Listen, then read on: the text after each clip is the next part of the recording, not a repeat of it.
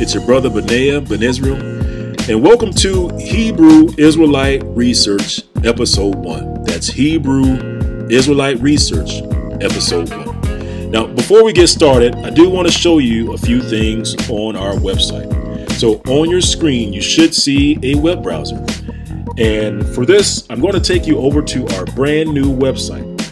Now, for those that are interested in reviewing references, what we'll do is, going forward, whenever we make a video, we're going to place all of those references on the website. So if you want to review the references after the video comes out, you will be able to go to the new website to view the references. All right, so on your screen, you'll see in the address bar, and if you want to follow along, that's fine. Just open up a web browser and type in https://BenaiahForIsrael.org. That's https://BenaiahForIsrael.org. So I'm going to go ahead and click go on my browser, and just to show you the new website. So on the website, we're still adding content from time to time. Just check back here for new content to see what we have on our website. Just to show you around a bit here, on the left hand side, you'll see we have a link for YouTube videos. Here on this page, you'll be able to review or view the videos that we've published, and should have our most recent videos here. And then in the middle of the screen, this will probably be the link that people use most. This is the link that we will use to review the video references. And then last but not least, on the right hand side, we do have a link for donations for those wishing to donate towards the awakening. And I do want to thank you in advance for those that do donate. All right, so back over to our video references. So let's click on our video reference link to see what's there. All right, so this is our video reference page, and it should bring up the most recent video references, or the references for the most recent video. So our most recent video is Hebrew Israelite Research, Episode 1, and these are the references associated with the video. All right, on here, you'll see the publication date here. And if you scroll down, you'll also see the video references. And I do want to point out that on either side, like on the right side or the left-hand side, we do have buttons to help you to navigate the references. So right now we have references showing 1 through 4, but if I click on the button, it'll show the next group of references. All right, so I'm going to bring it back to references 1 through 4 so that we can get started. And then last but not least, at the very bottom of the video, you'll see a section called video notes. These are just summary notes that are associated with the video. These are topics that were covered during the video. You know, feel free to come through and look through here just to get a quick summary of what the video will cover. All right. All right. Again, you know, keep in mind it's a work in progress. We will add content to it over time. However, this is what we have so far. Okay, let's get started. For episode 1, we want to review the Hidden Hebrews 3 video references. We're not going to review all the references, but just a few references that were missed or deserve additional explanation. Within the Hidden Hebrews 3 video, you should notice that we reviewed a painting within this video. So I'm going to right click on the link and navigate to the video. Oh, a quick note about the link here. Let me go back over to our page. Right now, I don't have the actual links work. You may have to copy paste it into your web browser to navigate. But eventually, I will change this so that all you have to do is click on it, and it'll take you to the link instead of you having to copy paste that. So that is something that we're working on. All right. So, but if you go to reference 1 and you follow the link for reference 1, you'll notice that it'll take you to our painting. So this is the painting that was reviewed within the video. And I'm going to zoom in on this painting just so that we can review a few things in this painting. Hidden Hebrews 3, we reviewed how the children of the Jews that were in Portugal were taken from their parents. And this painting is a painting from the 1500s during the time of the Inquisition. And this was shortly after the edict was given that the Jews be taken from their parents. And on the bottom left-hand side, you know, we showed this in the video, a young man being taken. And behind the young man, you'll see a young woman. Behind her, you'll see a person with a club. So I pointed that out just to show that there is correlation between this painting and our references, right? Let me show you what I mean. So if we go to reference number 2, and I'm going to follow the link for this reference. I'm just going to copy, double left click, and then right click, and it says go to the link. So I'm going to follow this link here on page 129. Here we are. We're on page 129, and I'm going to zoom in so that you can see it. All right, so I'm going to go all the way to the top. Let me start at the third line where it says, "The Moors immediately passed over into Africa. And as the Jews were preparing to depart, the king commanded that all their children who were not above 14 years old should be taken from their parents and educated in the Christian religion. It was a most affecting thing to see children snatched from the embraces of their mothers and fathers, embracing their children," listen, it says, "violently torn from them and even beat with clubs." So I wanted to point out that in this reference, we have correlation between the Jews being beat with clubs and what we see in this painting. So in this painting, we see this young man being taken, and we also see a couple of people back, a person holding a club. So there's definite correlation between the references. All right. Okay. I also like to review in these videos the description of the Jews. We're going to go to reference number 3, and we're going to follow that. Let's go to reference number 3, and let's see. From reference number 3, we want to go to page 141. So 141. So here we are. We are on page 141, and I'm going to zoom in here just so that you can see it on your screen to make it easier for reading it here. So I'm going to move it all the way up to the top of the screen. So if you look at the top of the screen where it reads, "King John II in 1492 expelled all the Jews to the island of St. Thomas, which had been discovered in 1471, and to other Portuguese settlements on the continent of Africa." And then it reads, "From these banished Jews," it says, "the black Portuguese as they are called. So a takeaway here is that the Portuguese Jews were called Black Portuguese. And also note that the Portuguese and the Spanish word for black back in the 14 to 1500s was or is Negroes. Okay, so these Portuguese were called Black Portuguese or Negro Portuguese. Okay, this reference gives a brief description of the Jews. So we know that they're called Black or Negro Portuguese. Let's look at an additional reference which describes the color of the Jews. This is reference number 4. And as you see, I'm going to scroll up to the top so you can see the page number. So you see it 139. At the top of the screen, it says, "'Tis also a vulgar error that the Jews are all black." So you're saying that it's error to think that the Jews are all black. And it says, "For this is only true of the Portuguese Jews."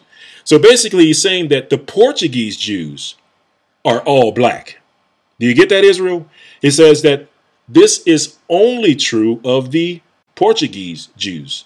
What's only true of the Portuguese Jews? That they are all black. You got it? All right. That's another reference that gives us a description of the Jews. Our references are lining up. Reference 3 lines up with reference 4. And what you'll see is that this also lines up with references 1 and 2 as well. Okay. So let's go over to reference 5.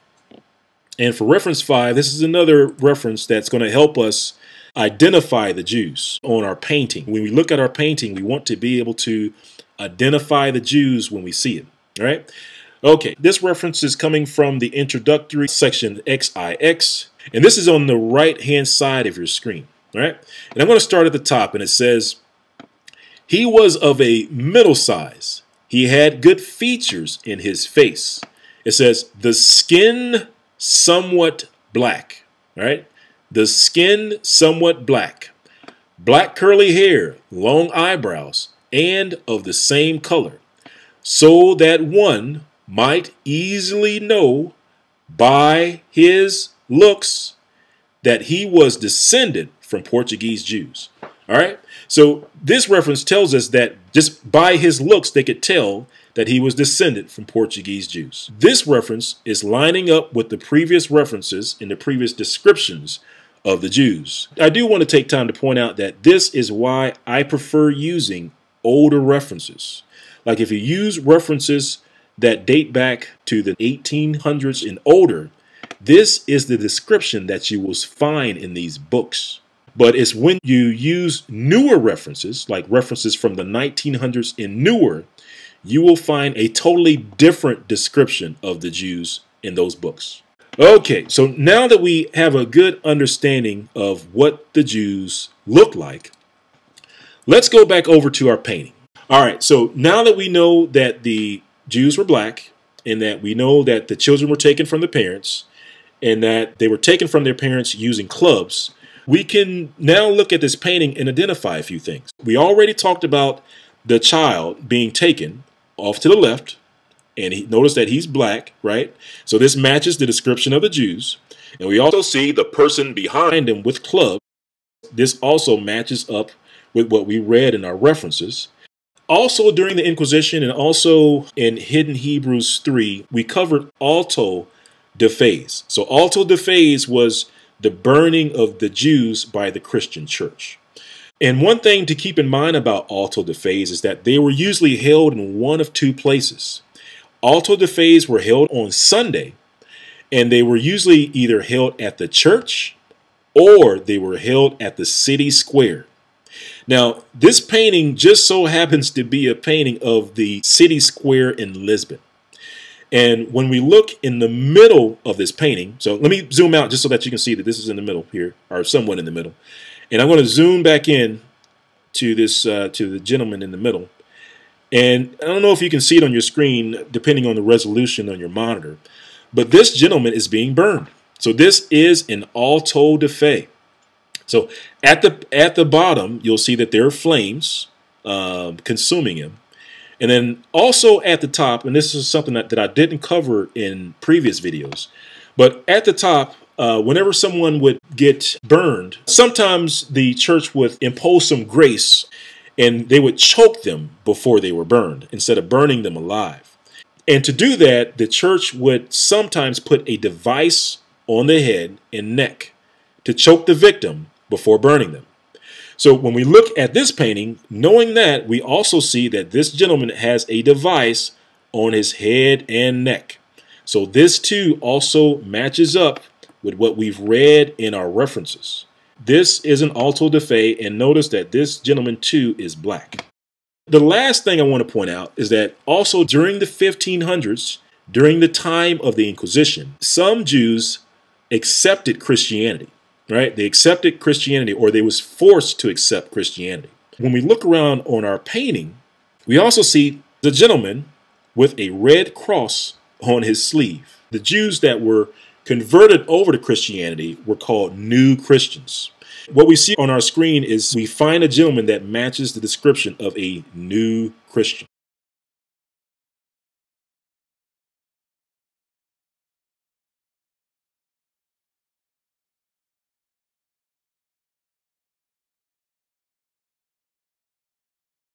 During the time of this painting in the 1500s, Jews were accepting Christianity, and you see what appears to be a new Christian in the bottom right.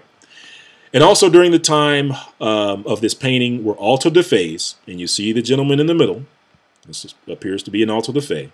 And then last but not least, the children were taken from their parents with clubs, and you can see that on the bottom left. All right, so hopefully you learned a lot about that reference. Another topic I wanted to review from the Hidden Hebrews 3 video. This actually has to do with the Jews being placed on the west coast of Africa and the slave coast being named after their children. So first things first, let's review a reference to show that the Jews were placed on the west coast of Africa in great numbers. So for this, let's go to page 574. And this is one we've shared in a couple of different videos, so you may be familiar with it. For those that are new to the channel, I do want to review it just for their sake. It says that John III, King of Portugal, sent a colony thither, and this is talking about the west coast of Africa, above 200 years before, whom though the unwholesome air destroyed. This book was written in the 1600s, so around 200 years before this book was the 1400s. So this matches up with what we've read so far, where we know that John II sent the Jews to the west coast of Africa in the 1400s.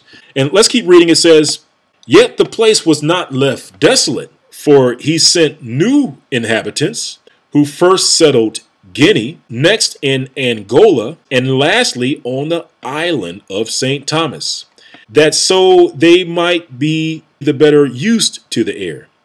That the said king sold all those Jews for slaves. One quick note, this reference is telling us that the Jews that were sent to the west coast of Africa were sold as slaves. And then it goes on to tell us why. It says that refused to embrace the Roman religion and caused their children to be baptized. All right, so again, this book matches up with what we read so far. Children being taken from their parents, sent to the west coast of Africa to be brought up as Christians and slaves. And it says, from whom coming thither in great numbers, most of the present inhabitants were descended. All right, so this reference tells us the children were placed on the west coast of Africa in great numbers. And actually, to be more precise, it says the Jews were placed on the west coast of Africa in great numbers.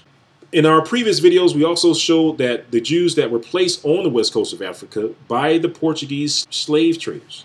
And when the Portuguese slavers brought the Jews to the west coast of Africa, they named the slave coast after the children. They called the slave coast the Kingdom of Judah. I do want to address this because I've seen this explanation out on the internet from time to time, and it has to do with the name of the slave coast. One explanation that's floating out there was that the Portuguese actually named the slave coast in Portuguese help. Let me show you what I'm talking about. Let me go over to Google Translate. We're going to translate from Portuguese to English. So we're going to translate AJuda to English. And you'll see that from AJuda to English, it says help, right? So this is why some people would say, well, the Portuguese, when they called the kingdom of Judah AJuda, they were just calling it help because that's where their help was coming from, their slave helpers. That's a half-truth in that AJuda does mean help. However, let me also show you what AJuda also means.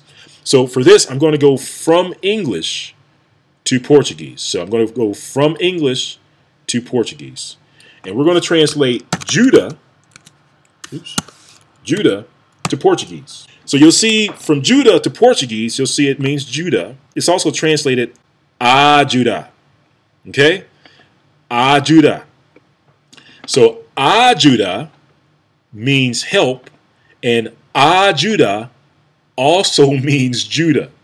You got it? So AJuda means help, and AJuda also means Judah. The only difference is the accent on the A at the back. You got it? Okay. So hopefully that helps you out. If you're doing research and you come across this explanation of the slave coast being referred to as AJuda, and they're saying that it means help, you know, feel free to let them know that AJuda also means Judah. And what you can do is that you can also take them to this reference. Let me show you a good reference to help people get some clarification on AJuda. All right, so on page 267, let's go down to the section of Dahomey. Let's read. It says, Dahomey, east of Great Popo, begins the Dahomey territory, guarded by the important town of Glewe, known to Europeans by the various names. I'm skipping down. It says, the old writers called it Judah. You see? And it says, and its inhabitants were said to be Jews. So not only did they call it Judah, but they said that the inhabitants were Jews. And then it says, while the neighboring river Alala, whose real name is Ephra, became the Euphrates. And it says, during the flourishing days of the slave trade, from 16 to 18,000 were annually transported from AJuda, as the Portuguese called this place. Let's see, were they calling it help or were they calling it Judah? According to this reference, it was called Judah. And who lived in Judah? Jews. You got it? So the old writers called it Judah. Jews lived in Judah. And the Portuguese called it AJuda, which also means Judah. All right. So hopefully that helps you in your research, and it also helps you if you run into those that would say that the slave coast was called AJuda, which means help. Like I said, feel free to let them know that AJuda also means Judah. All right. And for our last reference, this was a reference that I ended up pulling at the last minute off of the Hidden Hebrews 3 video. This reference describes the end of the Inquisition, right? It shows us how the Inquisition, the Spanish Inquisition, actually ended, and it ended by the French. And the importance of this reference is to show us where the torture chambers of the Inquisition were located. So as you listen to this reference, as we read this reference, pay close attention to where the torture chambers of the Inquisition were located. The Inquisition Revealed, page 304. It had been decreed by Napoleon that the Inquisition and the monasteries should be suppressed. Months, however, had passed away without the decree being executed. I went that night directly to Marshal Soult, told him what had taken place, and reminded him of the Emperor's decree. He said I might go the next morning and destroy the Inquisition, giving me charge at the same time to take care of the pictures, library, and other things of value. I replied that my regiment was not sufficient of such a service, but if he would give me the 117th of the line and another regiment which I named, I would undertake the work. The colonel of the 117th, Colonel Delisle, was an intimate friend of mine and is now the pastor of an evangelical church in France. Marshal Soult gave me the troops required. That night, the expedition was arranged, and the next morning we proceeded at break of day to the Inquisition, which was about 5 miles distant from the city. A wall of great strength surrounded the buildings. I went forward with a company of soldiers, addressing one of the sentinels on the wall, summoned those within to surrender and to open the gates to the imperial army. The man withdrew, and after conversation, Apparently with someone within, he reappeared, presented his musket, and shot one of my men. This was a signal of attack. And returning to my troops, who had halted at a distance out of sight, I ordered them to advance and to open upon those who had appeared on the walls. It was soon obvious that it was an unequal warfare. The garrison was numerous, and on the walls there was a strong breastwork, from behind which they kept up a destructive fire upon our men on the open plain. We had no cannon. Our scaling ladders were insufficient, the walls being higher than we expected.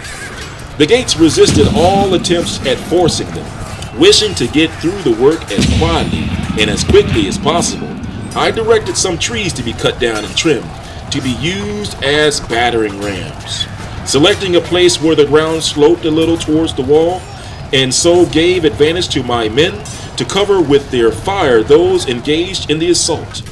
2 of these battering rams were brought to bear upon the walls. Presently, the walls began to tremble, and a breach was made, and the imperial troops rushed into the Inquisition. Here, we met with a scene for which nothing but Jewistical effrontery is equal. The Inquisitor General, followed by the fathers in their robes, all presented themselves as we were making our way into the interior of the place, with their arms crossed on their breasts, their fingers resting on their shoulders, as though they had been deaf to all the noise of the attack and the defense, and had just learned what was going on. They addressed themselves in the language of rebuke to their own soldiers, saying, "Why do you fight our friends, the French?" Their intention, no doubt, was to make us think that the defense was wholly unauthorized by them, hoping if they could make us believe that they were friendly, they should have a better opportunity of escaping. Their shallow artifice did not succeed. I ordered them to be placed under guard, and all the soldiers of the Inquisition who had not escaped in the confusion to be secured as prisoners. We then proceeded to explore the rooms of the stately edifice. We passed through hall after hall, richly furnished. We found splendid paintings of a rich and extensive library. Everywhere beauty, splendor, and order, such as I had never seen in any place. The architecture and the furniture, the ornaments, were such as pleased the eye and gratified the taste. But where were the gloomy cells and horrid instruments of torture, which one had been taught to expect to find in the Inquisition? We looked for them in vain. The Holy Father seemed surprised at our expecting to find such things, assured us that they had been belied, and that the Holy Catholic Church in this, as in other things, was grossly misrepresented.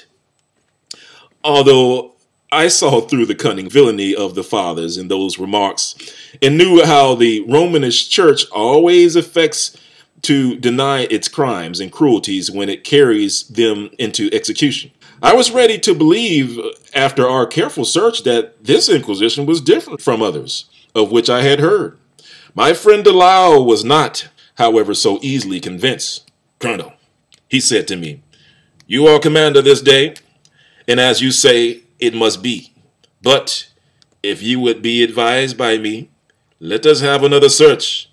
I do not believe we have seen everything yet."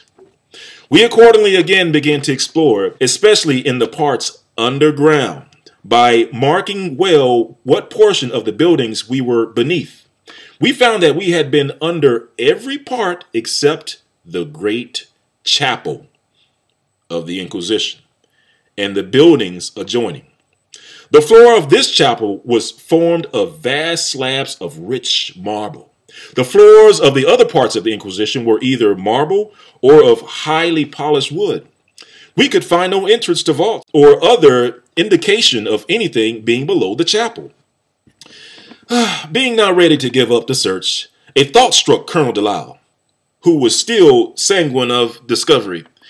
"Let us get water," he said, "and pour it over this floor, and see if there's any place where it passes through more freely than the others." Water was immediately brought, and a careful examination made of every seam, none slabs being cemented, to see if the water passed through. Presently, one of the soldiers cried out that he had found it. Here!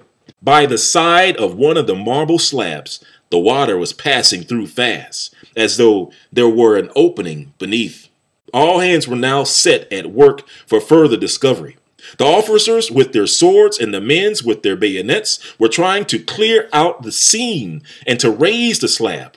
Others began to strike the slab with all their might with the butt of their muskets in order to break it. The fathers, who had been looking on with the greatest dismay, now broke out in a loud remonstrance against our desecration of their holy and beautiful house. As they were thus engaged, one of the soldiers, who was busy with the butt of his musket, struck a part of the marble under which was a spring, and the slab partly flew up. Then the faces of the inquisitors grew pale, and they trembled, as Belshazzar when the handwriting appeared on the wall. The marble slab being raised, the top of a staircase appeared. I stepped to the altar and took one of the long candles, which was burning, some of my men doing the same, that we might see to explore what was below. One of the inquisitors here came up to me and, laying his hand gently on my arm, said with a demure in a holy book, "My son, you must not take those lights with your bloody hands. Those are holy." "Well," I said, pushing him back, "I will take a holy thing to shed light on iniquity or lawlessness. I will bear the responsibility." We proceeded down the staircase. On reaching the floor, the first room we entered was a large square hall, on one side of which was a raised platform with seats, the center one being raised considerably, being the throne of the Inquisitor General. In the center of the hall was a large block with a chain fastened to it, where the caused were chained during their examination. On leaving the hall of judgment, we proceeded along a passage with numerous doors. These were the cells of solitary imprisonment, from which the miserable victims were never brought out, except it were for torture. Within some of these cells, we heard sounds as we advanced. On opening the doors, we witnessed such sights as I wish never to see again, the details of which are too horrible to relate. In some cells, we found bodies, apparently but a short time dead. Others were in various states of decay. We saw some of which little but the bones remained, still fixed by chains to the floor of the dungeon. To prevent this corruption being offensive to the occupants of the Inquisition, there were flues extending along the roofs of the cells and carrying the odor off to the open air. Among the living prisoners, we found aged men and women of 80 years and 10, youths and girls of 14 or 15, and others in the prime of life. Some had been there for many years and had lost count of the time since they entered. The soldiers went to work to release them from their chains and took their knapsacks, their overcoats, and other clothing to cover their nakedness. They were eager to be taken to the light of day, but having heard of the danger of this, I caused food to be given to them, and then directed them gradually to be brought out to the light as they were able to bear it. We then proceeded to explore another room where there were instruments of torture. One of these was a machine on which the victim was stretched, and every joint of the body, beginning with the fingers, was racked until the sufferer swooned away or died. Another engine consisted of a box in which the head and necks were immovably confined by a screw. And over this box was a vessel from which, drop by drop, water fell every second upon the head. This perpetual drop falling on the same spot caused most excruciating agony, ending ere long in raving madness. Another infernal machine lay along horizontally, to which the sufferer was bound, and then was placed between two beams on which scores of knives were fixed, so that by turning the machine with the crank, the flesh was torn from the limbs in small pieces. A fourth machine surpassed the others in fiendish ingenuity. Its exterior was a beautiful woman, richly dressed, with arms extending to embrace the victim. Around her feet, a semicircle was drawn. Whoever stepped over this line touched a spring, which caused the diabolical machine to open, and 1,000 knives pierced them with deadly force. The sight of these machines of infernal cruelty kindled the fury of the soldiers, already enraged with the resistance they met with and the death of their comrades in assaulting the walls. They declared that they would put their prisoners to the torture. I could not stem their fury. They began with the Holy Fathers. They put one on the machine for racking the joints. Another was put under the dropping water, and terrible was the agony he seemed to suffer. The Inquisitor General was brought before the machine called the Virgin and commanded to kiss it. "You have caused others to kiss it," said the soldiers. "Now you must do it." They pointed their muskets and pushed him over the fatal circle. The beautiful image instantly prepared for the embrace, clasped him with his arms, and he was cut to pieces. My heart sickened at this awful scene, and I saw no more. In the meantime, the report had reached Madrid that the prisoners of the Inquisition were open. Multitudes were hastening to the place. Fathers there were who found long-lost daughters. Mothers their sons. Wives were restored to their husbands. Sisters and brothers met once more. Some were friendless and unrecognized. The scene of mingled joy, surprise, and anguish no tongue could describe. While this was going on, said the colonel, I gave orders for the library and paintings and furniture to be carefully removed and sent to the city for a large quantity of gunpowder. Placing this in the vaults and subterranean places of the buildings, in a slow match being set, we all withdrew to a distance and waited the result in silence. Presently, loud cheers rent the air. The walls and the turrets of the massive structure rose majestically towards the heavens, impelled by a tremendous explosion, and fell back to the earth, a vast heap of ruin. The Inquisition was no more. Well, Israel, we've reached the end of episode 1. In episode 1, we reviewed a handful of references from the Hidden Hebrews 3 video. Now, be sure to stay tuned for the upcoming episodes. Yah willing, beginning with the next episode, we will begin to share some exciting references, some exciting, rarely seen references about the transatlantic slave trade, the Jews, and more. So stay tuned, be on the lookout for the next episode.